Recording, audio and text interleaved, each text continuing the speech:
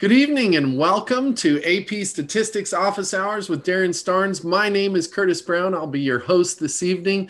I'm really excited about this evening, Daren. We've got some really great stuff lined up. My favorite time in the course, as probably many stats teachers, this is kind of the accumulation of all the things we've been doing all fall and trying to get things lined up, ready for inference. And I'm really excited that we get to start that tonight.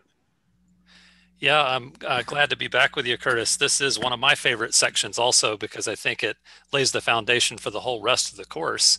And with this year being so challenging on scheduling for teachers, it might even give a little opportunity for us to talk about how to streamline pacing from here to the end of the year.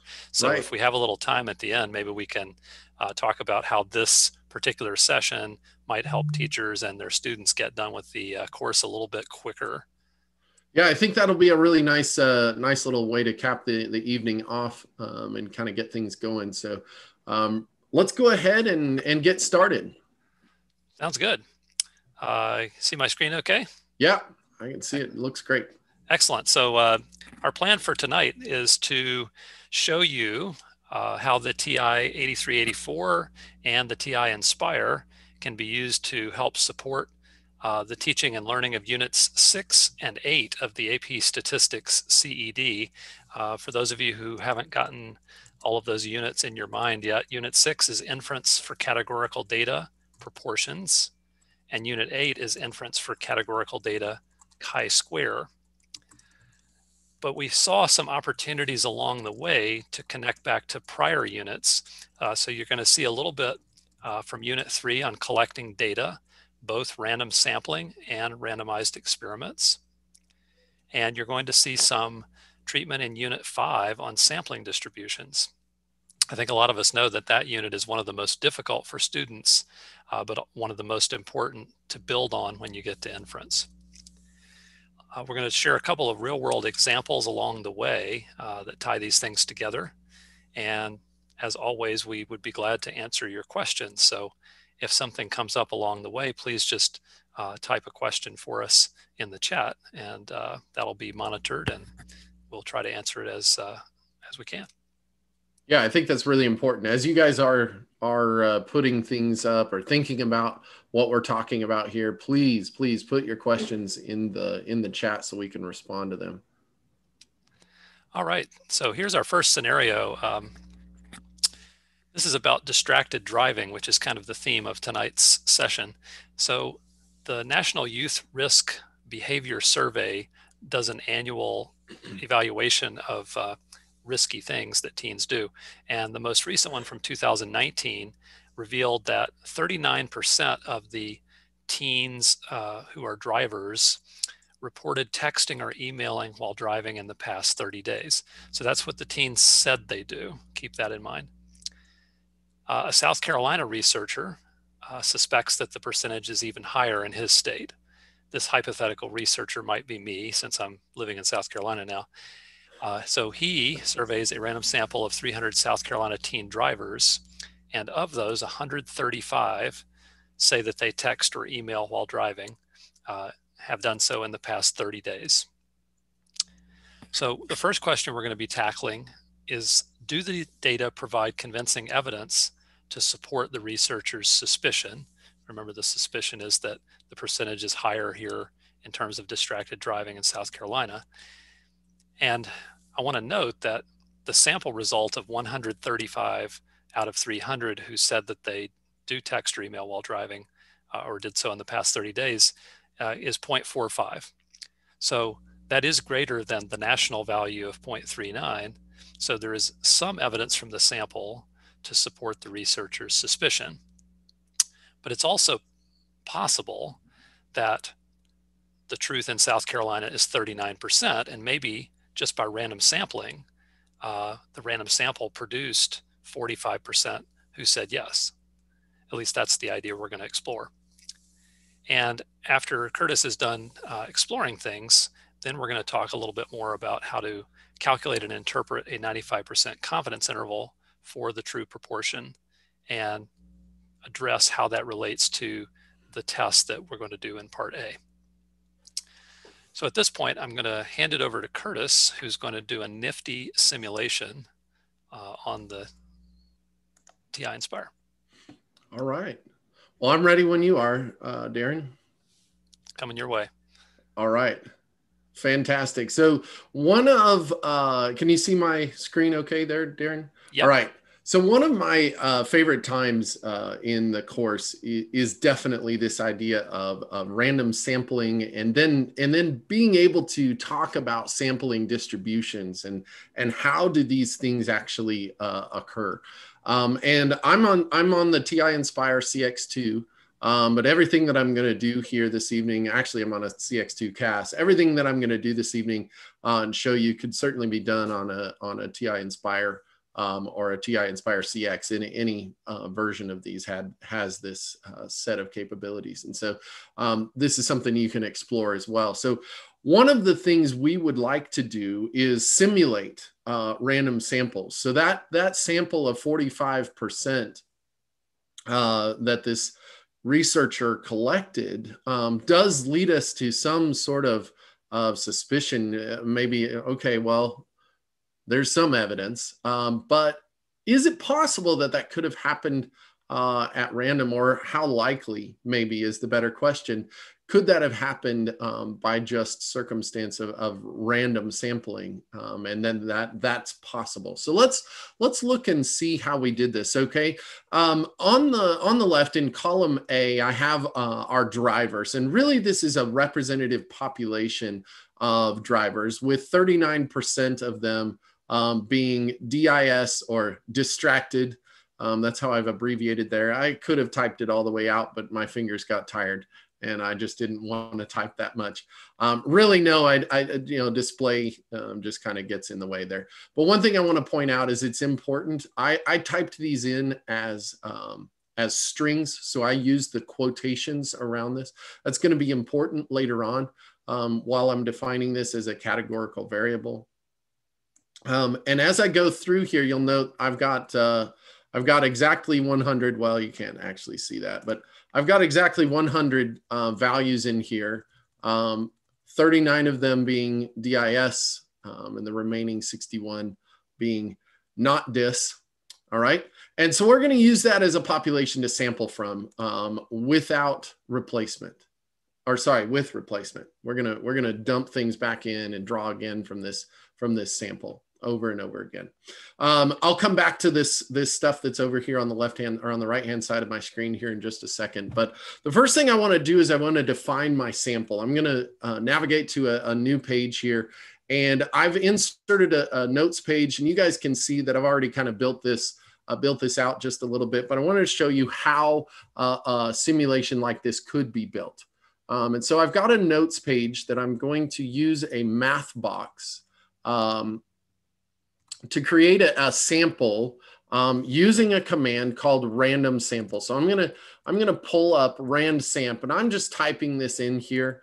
It is available to you underneath of the math menu and statistics. You can pull it from the catalog.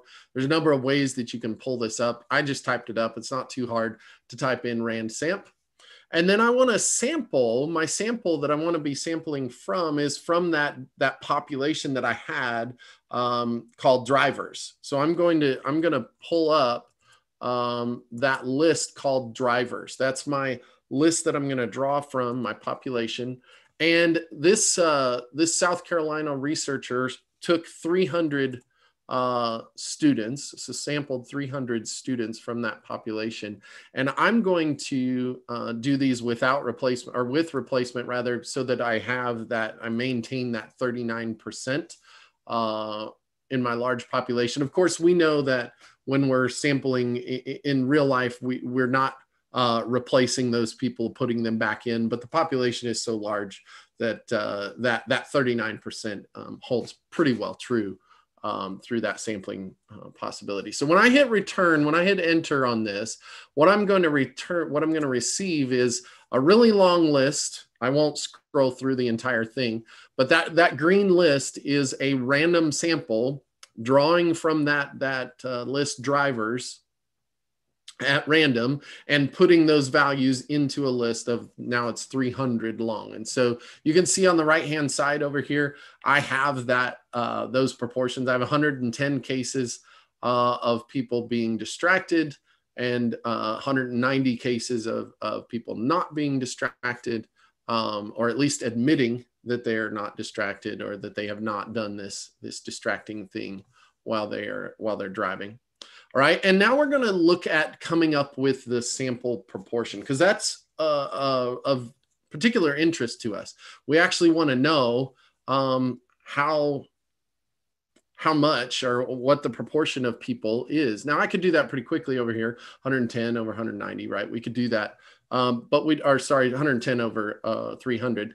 I don't want to do that just every single time myself and then type in the numbers. I want to automate this, because part of the thing is I want to do this a whole bunch of times. That's what simulation is all about, right? Is doing this repeated sampling piece here. So we're going to build the sample proportion for multiple times over.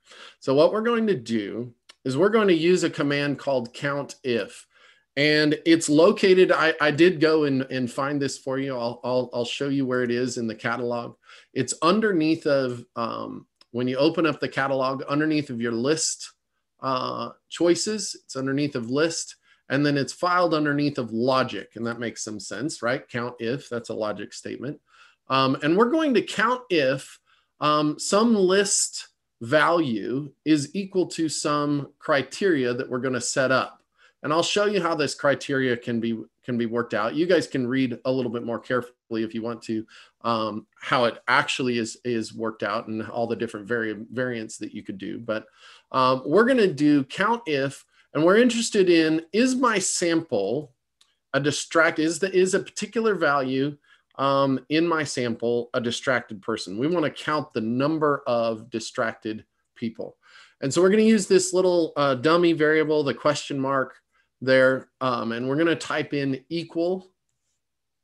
So the question mark is it equal to, and now I have to use that set of quotations, DIS, make sure that I'm looking at, is it the string DIS? And then I'm going to put it over the 300 that I know I sampled. There are ways that you could do this where maybe you're changing sample size and you want to demonstrate other things. So you might want to use a way to determine what the sample size was. In this case, I'm doing 300 every time, so I don't really care about having to make that automated. So I'm going to type in the 300 and I'll press enter. And lo and behold, I'm pretty sure that if I took 110 and divided by 300, I should get 0.36666 as my resultant proportion, right? So I've done that one time, which is really great. And in fact, on my next page, I even went ahead and put a graph here. Now I had one data point already, so now I've got two.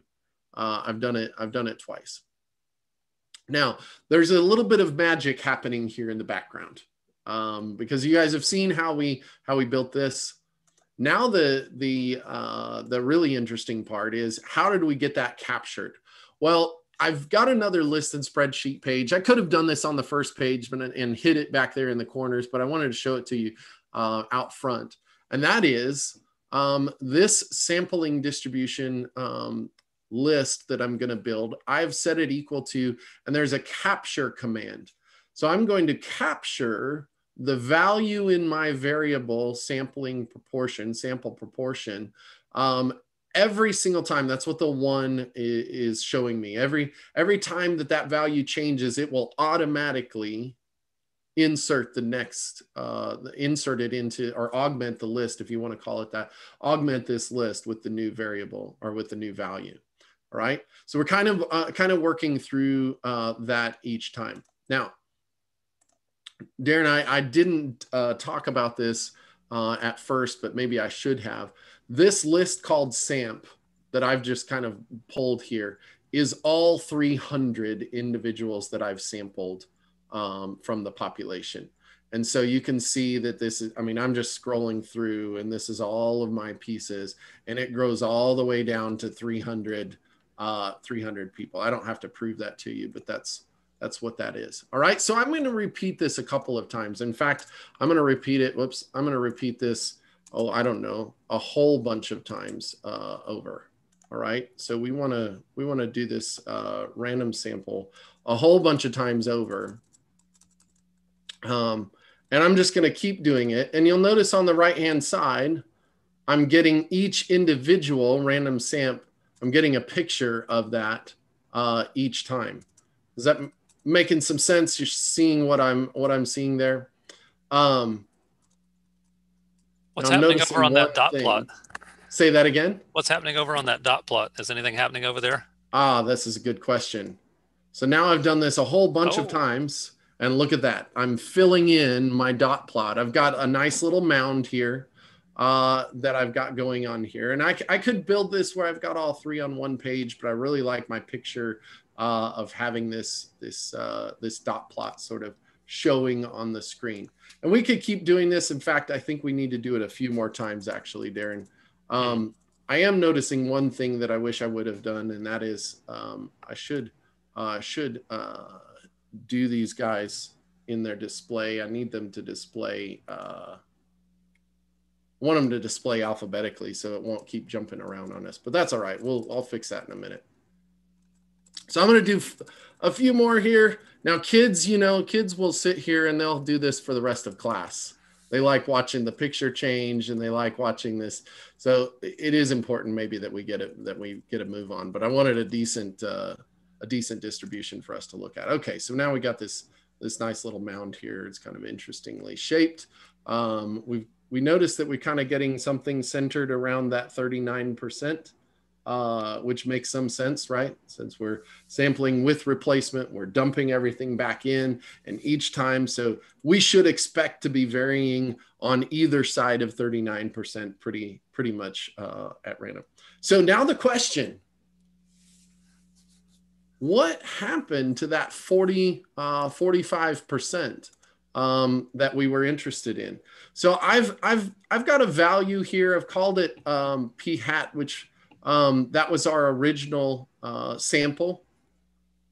And down here below, I've got a probability value, called it p-value here. And what I'm calculating here is the number of times that sampling distribution, that the value in that sample proportion exceeded or was equal to that 45%. So, and I'm going to divide that by the total number of samples that I've taken. So I'm gonna blow this up just a little bit. I had this built so it was nice and pretty. So when you guys ask me for the TNS file, which totally you guys can ask me for this TNS file, and I've got it already pre-built and I'll email it to you. That's not a problem at all. I would be very happy to share this simulation with you. But I'm gonna actually break these two guys apart here. I'm going to split them out so that you guys can see this notes page at a little bit better screen size. So we're not squinting our eyes to try to see what I was doing there. So in this case, what I've done is I've counted the number of times that sampling distribution value, so that sample proportion that comes up in that list called sampling distribution. I want to know the number of times that is greater than or equal to the value that I've labeled p hat, that 45%. And I'm going to divide that by the total length of that sampling distribution. In other words, if I'd only done it once and I had 0, I would have 0 divided by 1, and I'd get 0, right? And that's why I wanted to do this a whole bunch of times. So I got a nice distribution of values. And I got a pretty reasonable approximation, a pretty good idea of what the probability of exceeding or being equal to or exceeding this proportion, this sample proportion, that original sample proportion of 45%. All right, so that's kind of the way that you can build this. And this is one of the really neat things about using TI-Nspire in your stats classes is that you do have this ability to build these kinds of simulations. And this is one that I would think, Daren, you can give me your opinion on this, but I would think this is one that students could build based on the prompt that we were able to give.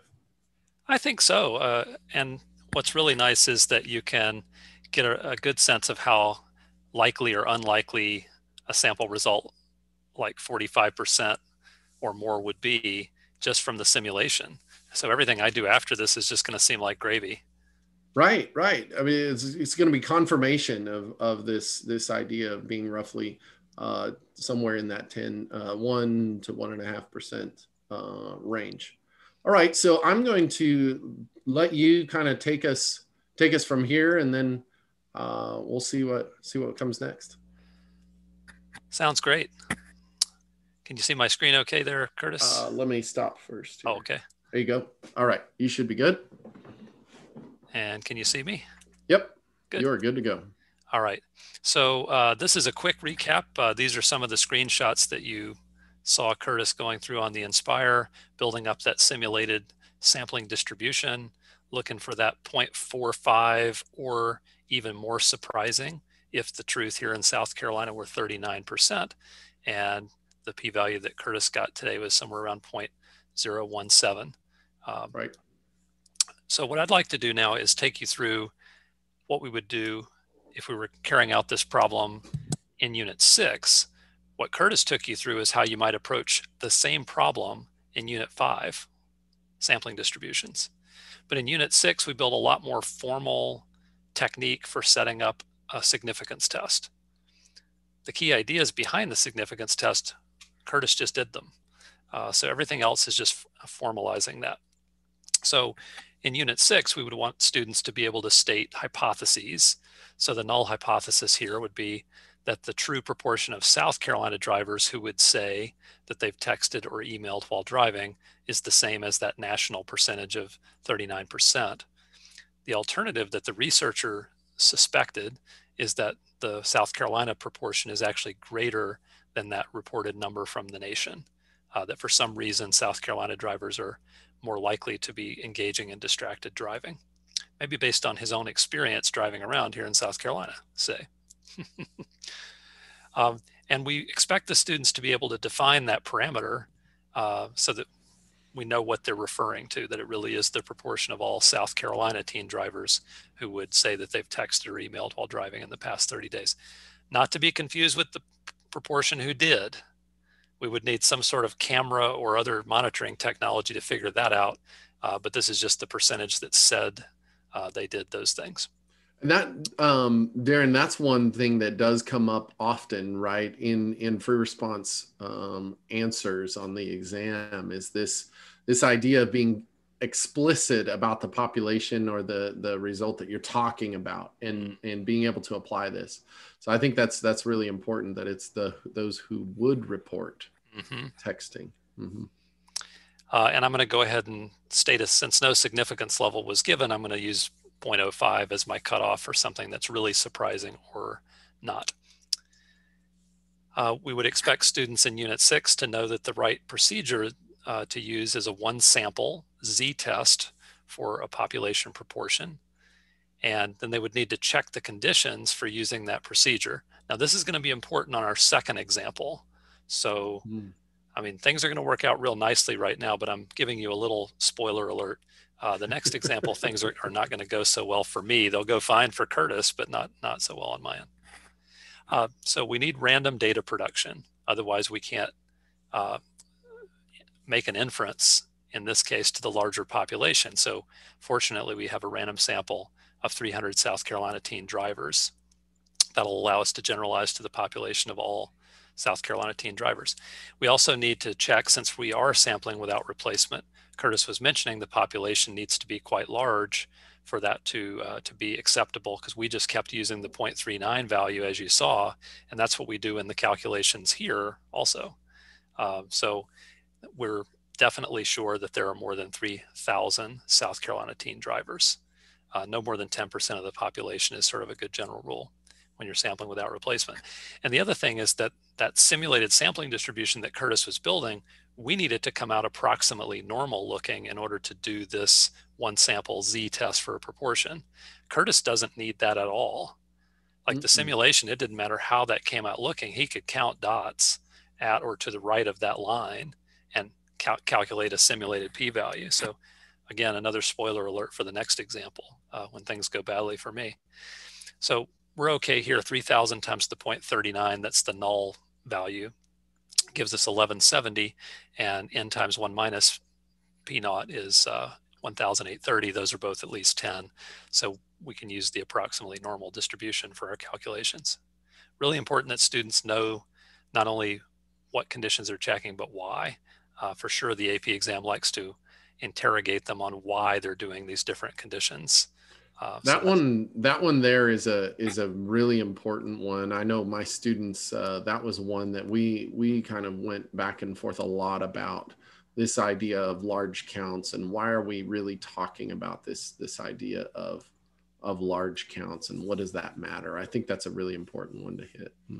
And the punchline is if Curtis had kept on going and hitting enter the whole rest of the session and gotten a really, really big dot plot, it would have come out approximately normal looking. It would And have this, come out very nicely yeah, normal looking. Yeah. and this is our way of checking that. So for doing the calculation, remember our sample proportion 135 out of 300 was 0.45. Here is that standardized test statistic. We compare the 0.45 that we got in the sample to the 0.39, that's the null hypothesis value, and we divide by the standard deviation of the sampling distribution. And since we believe 0.39 for now is the truth in South Carolina, that's the number we use in the denominator for calculating the standard deviation of the sampling distribution. So it's the square root of p times 1 minus p over n. Z-score of 2.13. And now, depending on how old school or new school you are, you could use technology quite nicely to get the p-value, or you could give your kids one of those tables like table A of standard normal probabilities and look it up there. I sort of decided I'd go like TI-83, 84, since that's kind of the point of tonight's talk. And I went to the stat tests menu and ran things through that way. So let me just go there now. If I go to stat tests and run my one proportion Z test, you can see I've entered my null value of 0.39, my number of successes in my sample, 135. That's got to be a whole number. The calculator gets angry. And the sample size of 300. I need to change this alternative hypothesis value because I was really only interested in whether the true proportion in South Carolina was higher than the national proportion. I thought it was higher. And then I can come down to either calculate or draw, either of those. If I draw, I'm going to get a nice picture of it. So that's pretty appealing. Mm-hmm. Looks nice. I've got a very nice You do p-value have, there that looks really yeah. close to what Curtis got by simulation, as a matter of fact. As a matter of fact, I stopped at a pretty nice spot. Yeah. So you can see the probability value according to the one proportion Z test is about 0.017. Well, same as we got by a simulation. That was fortunate there. Yeah.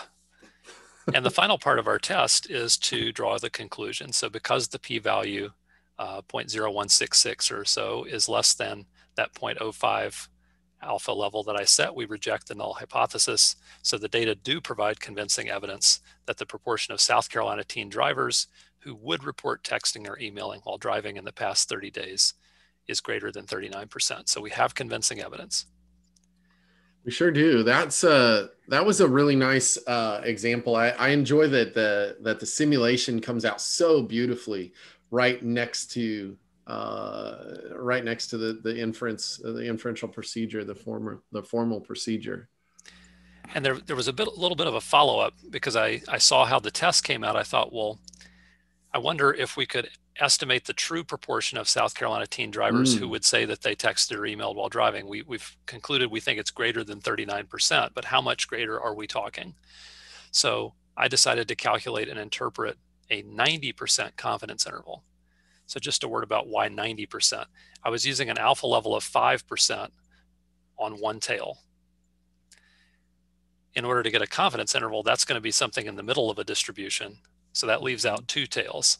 So if I want 5% on one tail, that means I'm going to have 5% on the other tail to leave the 90% in the middle for the confidence interval. So as long as the confidence level, 90%, matches up with the 5% and the 5% to total 100, then I've picked the right confidence level. And you can see that the confidence interval down here, 0.403 to 0.497, now you've got some indicator of how much more than 39% of the South Carolina teen drivers would say that they've been doing these things over the past 30 days, somewhere between like 40.3% and 49.7%. Notice that half or more is not a believable value for the population proportion, but anything between, say, 40.3 and 49.7%, any of those would be believable, and 39% ain't in there. So 39% is not believable, which is what we did by the test. Yeah. That's a great way to look at that. Maybe even some confirmation as to what we've just done. This idea of looking at the alpha level and comparing that to my confidence level here, that alpha value that I had from before, that's a big one. That's a big one, and that's another one that AP does enjoy putting out there, especially in the multiple choice. So there's my concluding statement, just so I'm clear on what I said verbally. That's the interpretation of that confidence interval. And there's my statement again that 39% isn't plausible, because that's not in that interval right over there. Neither is 50%, but all those values between 40.3 and 49.7% would be plausible. Okay, well, you've seen the first example, but the second one we definitely want to get to, because this is where the technology is in some ways superior to the traditional Unit 6 methods. So this is one of my favorite studies about distracted driving. It was done several years ago, and it was the basis of an AP exam free response question shortly thereafter. However, when they wrote the AP exam free response question, they changed the original data from the study so that the conclusion of the AP exam free response problem would be the conclusion they wanted. I didn't like that, so I went and got the original study and gave you tonight the original data. So this was about which is more distracting, talking on a cell phone while you're driving or talking to a passenger. This was in the early days of having cell phone use in vehicles, and states were starting to decide whether to implement laws to make that not okay. Well, they have a nice driving simulator at the University of Utah, and David Strayer and some of his colleagues set up an experiment to try to investigate. And they had some volunteer undergraduate students to serve as their subjects, maybe from a psychology class or something. And Strayer and colleagues randomly assigned half of the subjects to drive in their simulator while talking on a cell phone, and the other half to drive in the simulator while talking to a passenger sitting with them in the simulator. Now, it's important to note that whether they were on the cell phone or with the passenger in the simulator, the people talking to them were not allowed to discuss anything about their driving. That's important because of the response variable that was measured. In this case, it was whether the person driving in the simulator remembered to stop at the rest area they were told to by the researchers before they started. That was one of the things that they measured. So you don't want the person talking to the passenger reminding them of that, or that'll mess up the collection of the data. So what happened? Well, in the group that was talking to the passenger in the simulator, 21 of them out of the 24 remembered to stop, 3 of them did not. In the group talking on the cell phone, half of them remembered to stop and the other half did not. And you probably know where I'm going with this. Is there some evidence that talking on a cell phone or talking to a passenger, that one of those is more distracting than the other? Well, yes. The passenger group, 21 out of the 24, stopped at the rest area like they were supposed to, whereas in the cell phone group, it was only 12 out of 24, only half. So there's definitely some evidence that, in this case, talking on the cell phone is more distracting than talking to a passenger. Could have come out the other way. The researchers weren't trying to state their opinion beforehand, because this was a fairly new phenomenon when they did the study. And some people were saying, well, it's distracting when you talk to the person next to you. So maybe it's similar to a cell phone. I All right. Well, probably would have been one of those three that ended up in the missing, even if I was with the passenger. well, Curtis brings up a good point, right? Because some people are more naturally distracted by uh, stimuli, we'll say, whether it's people talking to them or other things. And so those kinds of people are probably going to forget to stop anyway. And then Mhm. there are other drivers, maybe not like Curtis or me, but other drivers who remember to do what they're supposed to do and don't get lost and stop at the rest area. And they would do that whether they were talking to the passenger in the simulator or on the cell phone. So what Curtis is going to be doing is sort of pretending that the specific treatment that the subjects got won't change whether or not they stop at this rest area, that it's more a product of that person's driving and their focus, and that whether that person uh, was assigned to cell phone or to passenger, they would have resulted in the same decision about stopping at the rest area. It wouldn't have mattered for them. Right. So I'm going to throw it over to you, Curtis, because this simulation is pretty cool. Yeah, this simulation is pretty fun here. I didn't do my job and get my That's all right. screen share up Here we first. go. But yeah, this is a pretty interesting one, and I've actually done this with students with an actual video game in class. We brought it in and did this, and we had somebody call them on the cell phone and stand out in the hall and ask them questions, and then we had somebody else with the same set of questions sitting next to them and do this, and we had sort of a similar setup in my classroom with this, and so this has been a fun one, and I'm really glad you chose this one to look at this evening. This is way cool.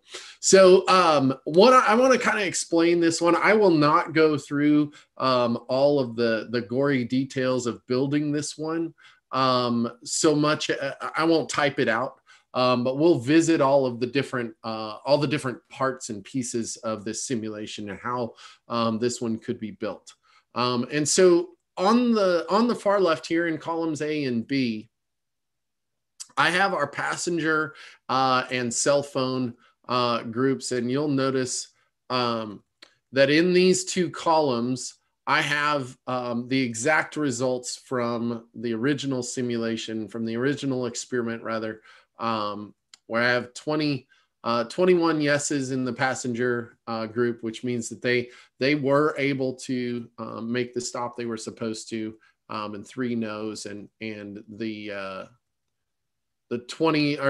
same 24 over here with 12 of them making this and 12 of them not making it in the cell phone group, right? So this was my original experiment. These were the results from the original experiment.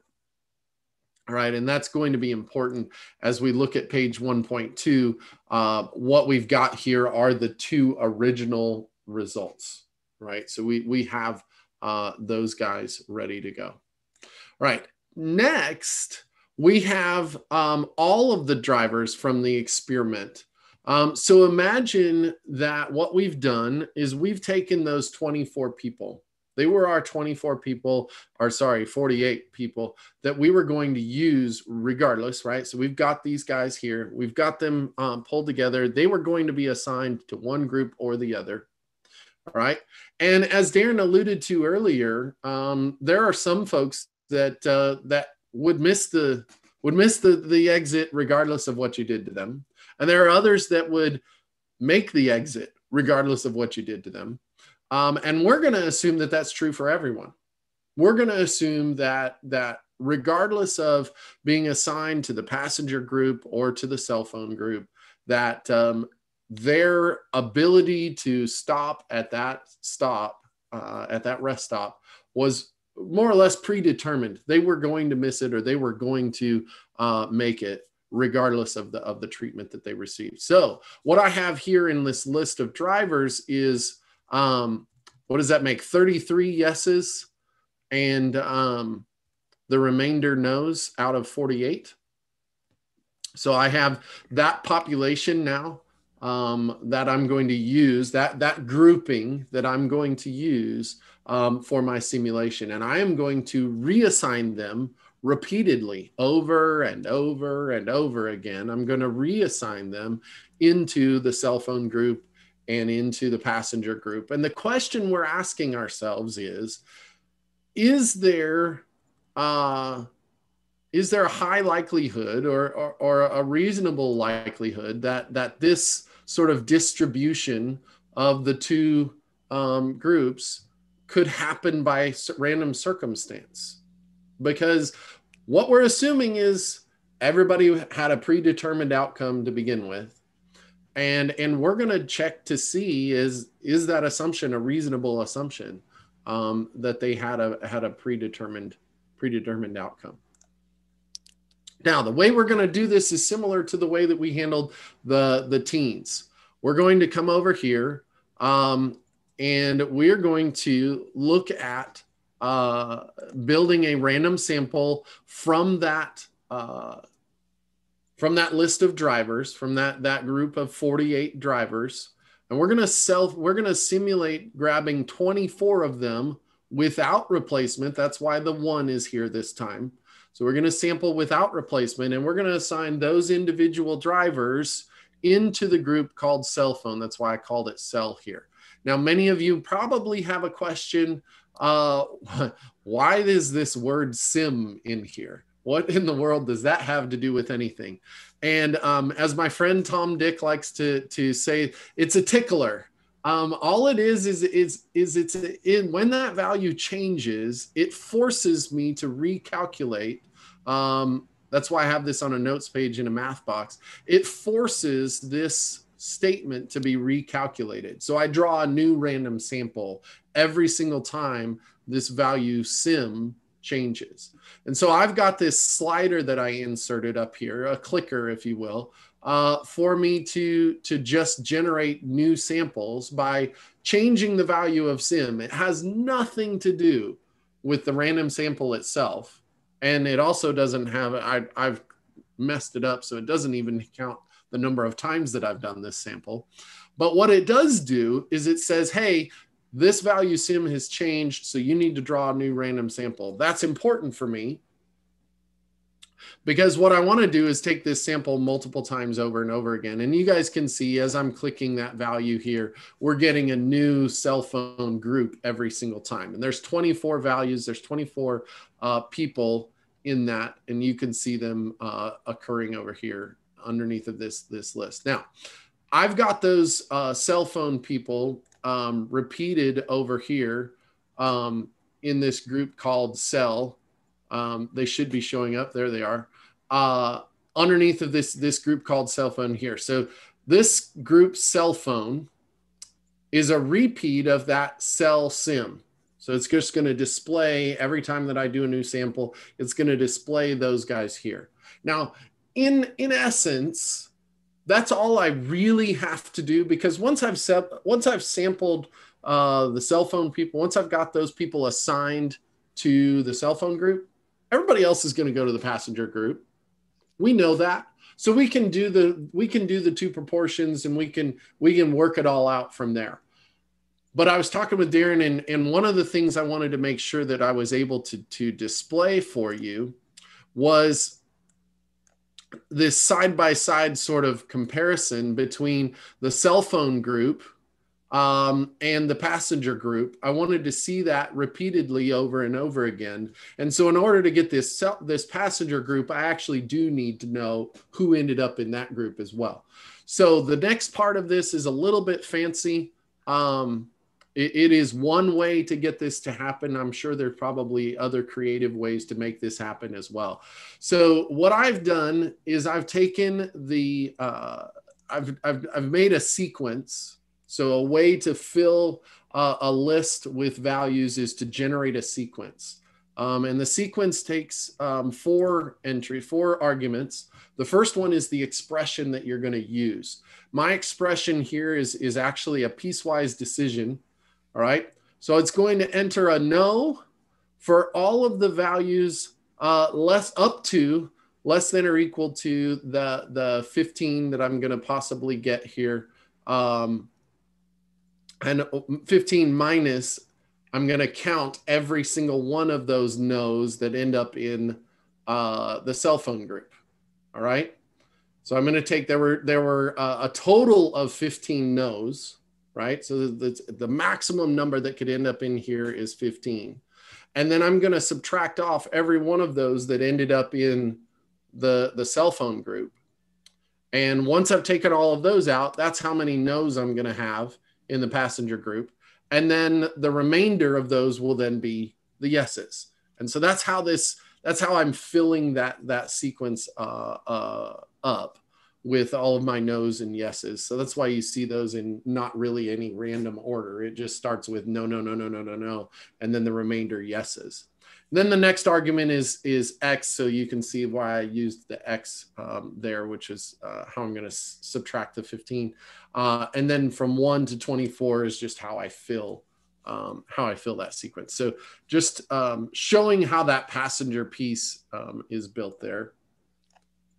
So then let's look at this. We can actually take random samples, repeated samples, and you notice I've taken a whole bunch of these samples, but each time that I do this, you're going to see a comparison between the cell phone group and the passenger group sort of repeated side by side. So I can see those two guys and make some sort of a decision, or at least know that what each one of my samples looked like. Now, the question that Daren asked was an interesting one. And these researchers asked, and that is one of these more distracting? They didn't say, is cell phones more distracting than passengers, or is passenger more distracting than cell phone? They said, is it possible that one of them is more distracting? And that lends us to the idea that really we need to look at both ends of this distribution. I have chosen a direction. I've chosen to subtract the cell phone people distracting from the passenger people. So I'm going to end up with this positive end up here that I'm not kind of interested in. But it's possible that I could also be interested in this other end down here, and I need to make sure that I count both sides.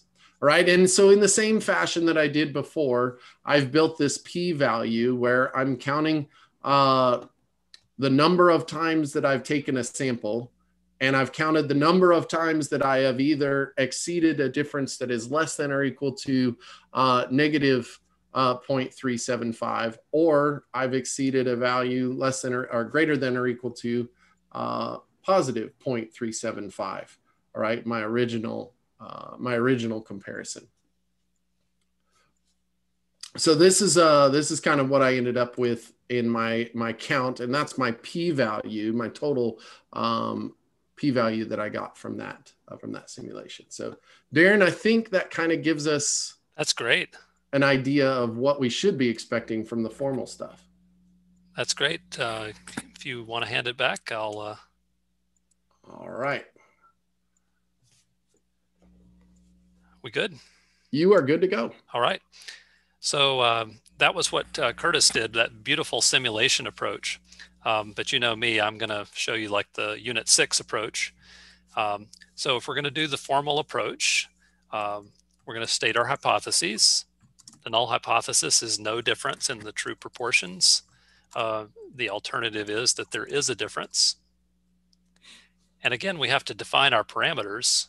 So P passenger would be the true proportion of drivers like the ones in the study. Remember, they were volunteer college students who would stop at the rest area when talking to a passenger.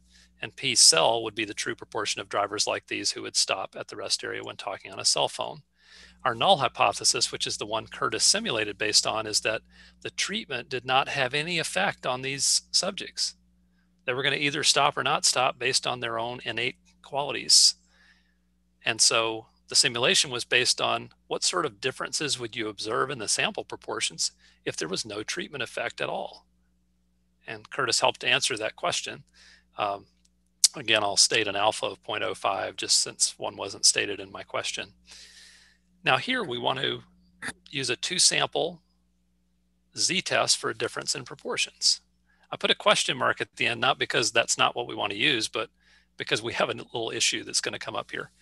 The randomness is fine. The researchers randomly assign the subjects into the two groups, so that allows for them to make an inference about cause and effect.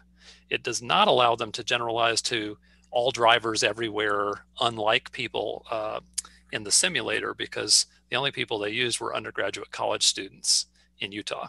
So the generalization here is only to subjects like the ones in the study. So the next thing we need to check, there was no sampling involved in this problem. It was random assignment.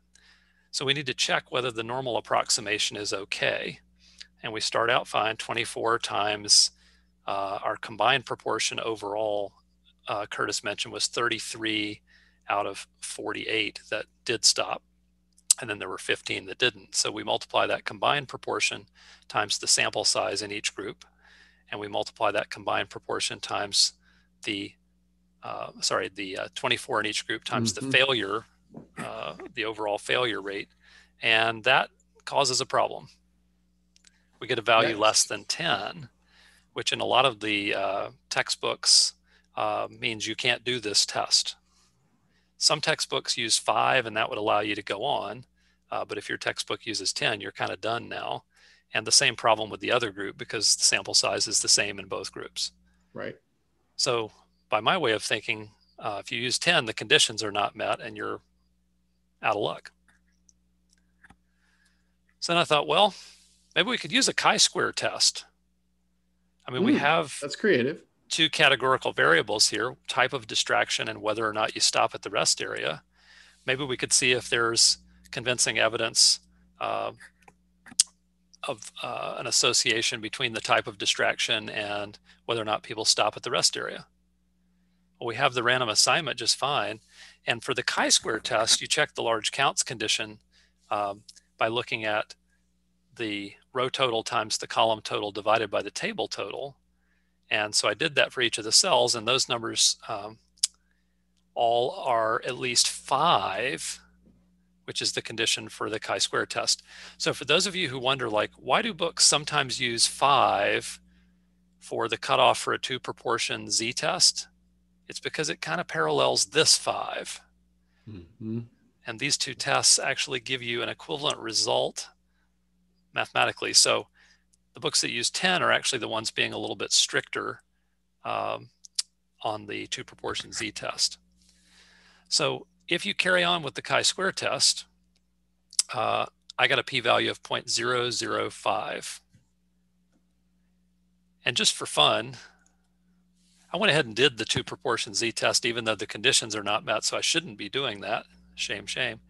And I got 0.005. It's the same p-value exactly. Yeah. And for those who don't know, the chi-square value is the square of the z value here. That's kind of a fun little math stats fact. So it's exactly the same value for the probability. Now here's the rub. Neither of these is a very good estimate. So you shouldn't be doing this test if you use 10 as your cutoff for n times p and n times 1 minus p. You maybe should be doing this test because everybody uses 5 for the cutoff, but neither one of them gives a very good approximation. In that simulation approach, the result that Curtis got was much closer to 1%. When we did a simulation earlier, we got like... I was at 0.9%, yeah. 0.94%. So the value that you get from a traditional test isn't actually that close. The value that you get from a simulation, if you run, especially if you run thousands and thousands of trials, is really close, because that's what a 2-sample test for a randomized experiment actually should be doing. You should be checking all the different possible random assignments and seeing how often you end up with a difference that large or larger purely due to the random assignment, which is what Curtis did. Right. My approach is just a model to try to approximate that. And as you can see, it's not terribly good in this case because the conditions aren't quite met for the 2 proportion z-test. Yep. So I thought that was kind of cool. Now, whatever p-value you got, we'll say it was closer to 1%. It's still pretty small. So the data in this study did provide the first convincing evidence out there that talking on a cell phone is in fact more distracting than talking to a passenger while driving. And you saw a lot of states in the 2000s start imposing laws to make handheld cell phone use illegal because of studies, most notably this one, but others like it gave very similar results. So I thought that was kind of a cool one to share. Yeah, that was a really really interesting one, and I really appreciate how the results from the simulation kind of get really close to what we hope. And this is one where it's really interesting for the students to also get an idea for, there's this gray area that we have with these conditions, right? We check we check these conditions, and they act kind of like there's these hard and fast. If it's it's greater than 10, if I've got 11, I'm good to go. And we're really kind of getting at it, especially with this one, kind of this idea that, well, really, you want to kind of we're getting a gray area there, and we're getting a decent approximation. And you said it really nicely that we're getting a model that we hope gets close to what the real thing is. And in this case, re-randomizing is probably one of the best ways to show that p-value, or to approximate that p-value, that probability. That's right. And I wanted to take a moment to deliver on my promise too. This idea of putting together all the inference about categorical data, which is Unit 6 flowing into Unit 8 on chi-square. If people are tight on time this year, this actually would be something to consider. Like once you've taught all of Unit 6 really well, confidence intervals and significance tests for 1 and for 2 proportions, then students should have a really good foundation. But you could continue on with the categorical data into Unit 8 and do the chi-square right after. I wouldn't normally recommend that in a typical year, because you want to give students an idea of what you do in terms of inference about quantitative data for means, 1 and 2 samples. But it would be a potential streamline this year to do Units 6 and 8 together. And then likewise, what we're going to do in our next session, do Units 7 and 9 together, Right. inference about quantitative data first for means and then for slopes. I know some people have shared with me that they're really just in Unit 5 right now, whereas they might normally be all the way deep into Unit 6. So if Right. you're looking for little ways to streamline just a bit, this Unit 6-8 combo might be one of those ideas. Yeah, that's a really good idea. It's a nice thought for this particular year anyway. Okay, so my students are already kind of in this mode. I can kind of help. I want to put one little plug out here. We're getting close to time. First of all, if there's any questions, you guys certainly put those in the chat. If there's not, I want to put one plug out there, and that is for the bulletin board, where we hide all of this information. We've got all of this posted up on the education.ti.com bulletin board. There's links to all of the YouTube live events that we've had there, and then also the presentation, so Daren's presentation that we've got here. And if you have any questions, or if you would like the TNS files that we used this evening, if you want to use this with your students, that'd be awesome. I am more than happy to email those things to you. My email will pop up here in the chat shortly. It's curtis@ti.com. So if that isn't on the chat real quick, you can write that down. It's Curtis, CURTIS @ti.com. You can certainly ask me questions about the TNS files we used this evening. And with that, Daren, if you've got anything else you want to show here? Well, I think I'm trying to show the bulletin board just so people can see the presentation link is here. And then our final session for the different CED units, we've got scheduled for Monday, March 1st. Where we're going to take a look at Units 7 and 9. That's right. And the link to that session is right below that there. Click to join that upcoming session. And then all of the other ones are accessed from our YouTube channel. So with that, Daren, I think we can go ahead and sign off. Sure enjoyed this evening, and we'll look forward to seeing you next time. That was great. Thanks, Curtis. Good night.